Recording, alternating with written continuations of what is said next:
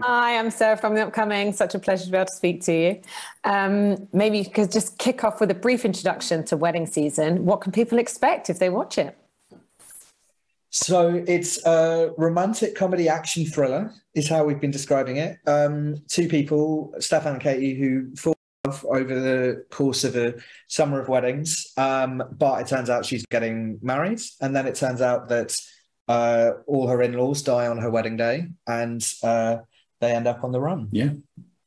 And maybe I'll start with you, Oliver. I mean, when I watched it, it just felt like very true, and so many things related to my life, I guess, being like a British millennial, that thing of the treadmill of different weddings and wondering where you are in life and if you're in the same place as everyone else. But also I just love the fact that, it starts off, you think maybe you're going to be watching a regular rom-com, but quite quickly becomes something else, and all these action and thriller elements. Can you tell us a little bit about how the idea came to you and how it evolved into the series we see today?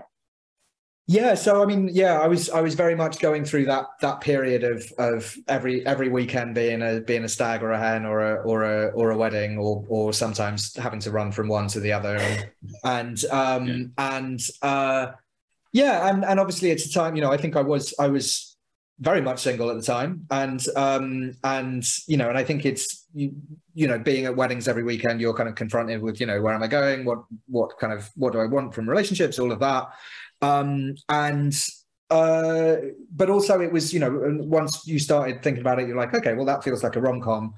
And I love rom-coms, but often falling in love in rom-coms feels like, it feels comforting and cozy, and it's like a lovely, warm thing, like a hug.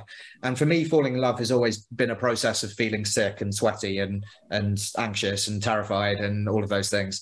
So it was when I first met the guys at Dancing Ledge, who produced it. What we were talking about was like, how do you make a rom-com where falling in love feels like that, feels like being on the run or being on a roller coaster or robbing a bank or something like that. Yeah, getting punched repeatedly. Repeatedly. Yes. Yeah.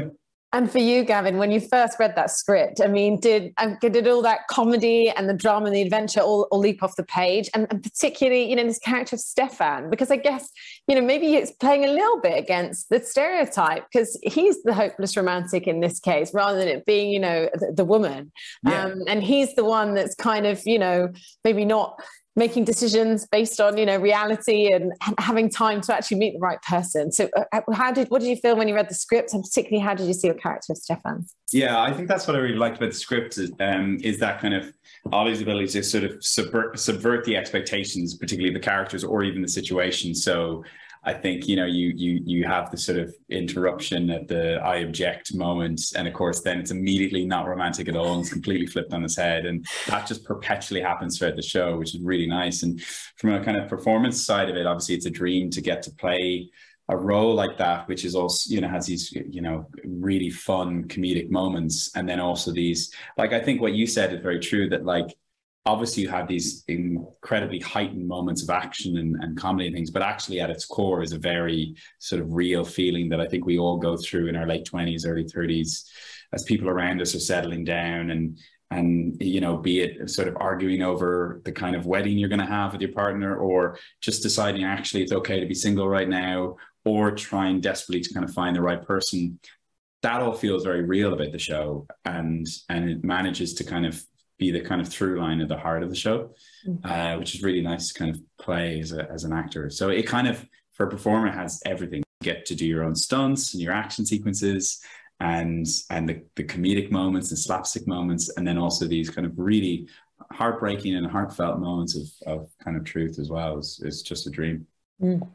And coming to the cast, I mean, I just love, it's a real kind of ensemble feeling to it. And then the friendship group feels already like a fully fledged friendship group, not that it's just been thrown together on set. So maybe, Oliver, from your perspective, how did you kind of, feel about seeing all these people, bringing your story to life, and then right at the center, having Gavin and Rosa? I mean, the chemistry between you guys is just immense from the minute one.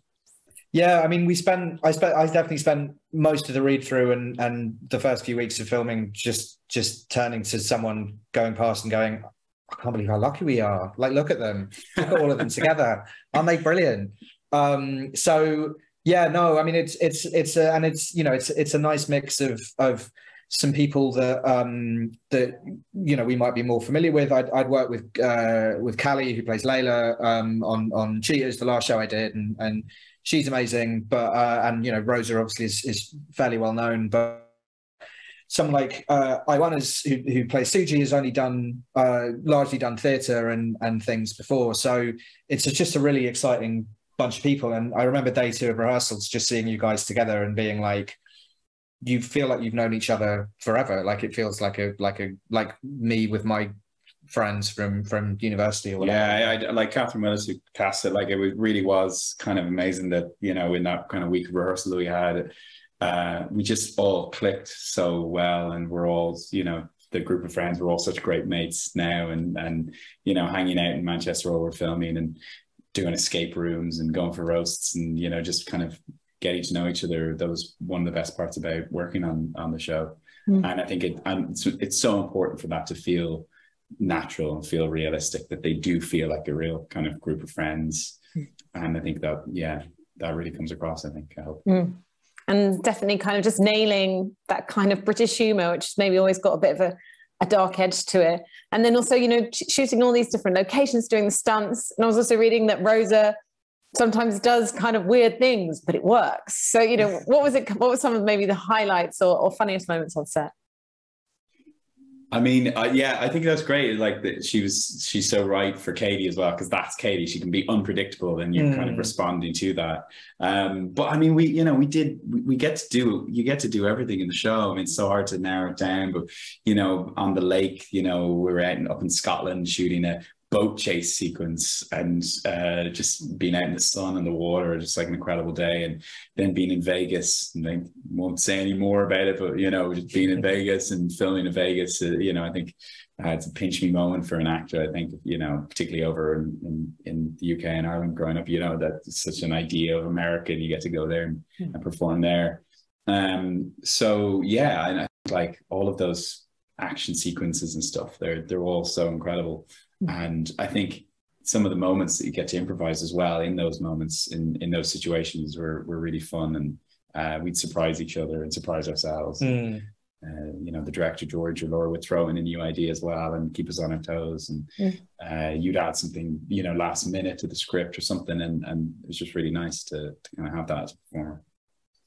Ultimately, what do you hope people will take away from watching it? Because I guess on the one hand, it's just kind of an entertaining, kind of roller coaster ride, and these thriller aspects in particular. But then it's hard, it does, bring to the fore these questions about, what are the modern ideas of marriage, and do we all have to do the same thing? And that's across like cultures and different sexualities, and maybe some people want to stay single. So there's all these other things that kind of are thrown up by it, perhaps. Yeah, I mean, definitely, something we talked about sort of half jokingly was wanting to make the least boring TV show ever made. And I'll let you guys be the judge of whether we got there, but there's a lot going on. But at its core, I think I was trying to work out some stuff in my head about what I feel about relationships and marriage and things. And I think it's at least in part a show about, you can't help the people that you fall in love with. Sometimes you fall in love with the person who you think is completely wrong for you, and actually they're completely right, or maybe not. Yeah. Well, I think I'm out of time, but it's been a pleasure to speak to you both, and I can't wait for everyone else to get stuck into wedding season. Thanks so much. Thank you. Thanks, Sarah. Let me chat to you. Thanks. Bye.